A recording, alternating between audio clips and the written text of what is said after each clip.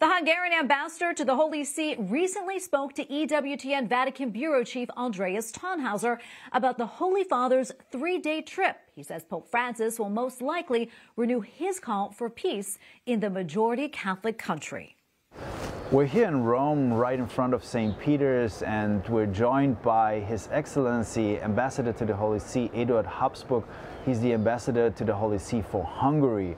Thank you so much for being with us, and we know that the Pope shortly will be traveling to Hungary again in a very short time. Why is that? Of course I want to believe that he does it because he loves the Hungarians so much.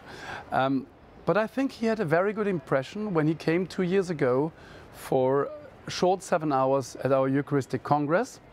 The Hungarians must have left a lasting impression on him. Finally, I think that we have many topics in common. The Pope feels that in many sectors of today's world you can have a dialogue with Hungary.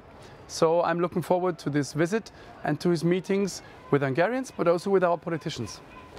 What kind of church will the Holy Father find when he comes to Hungary? Hungary likes to say we're a Christian nation. We're a Christian nation since 1,000 years. Hungary battles with all the secular problems that you have in the church everywhere in the world. But when the Pope came for the Eucharistic Congress, 300,000 Hungarians walked the streets of Budapest, walking behind the Blessed Sacrament. So it is really a Christian nation. He will find a nation that has a strong Catholic population, but also a strong and very visible Calvinist, Reformatus population, and also one of the most vibrant Jewish communities in Europe right now. So I'm sure it's going to be a very interesting visit. Hungary is also a neighboring country to Ukraine, where a war is raging on European soil. What are you expecting of, what effect will the Pope's visit have also in this regard?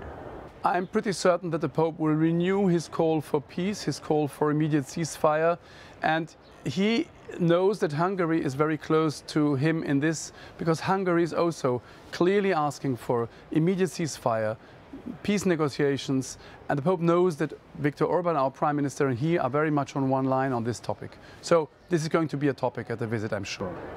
Allow me at the end also a personal question. I know that you're about to publish a new book. It's called The Habsburg Way, also in reference to the family that you're coming from. Just a few words to that book. Thank you very much for asking.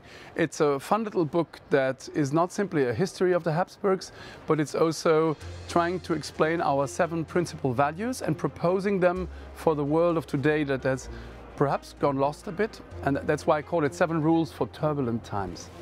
Eduard Habsburg, Ambassador to the Holy See for Hungary, thank you so much for your time. A pleasure.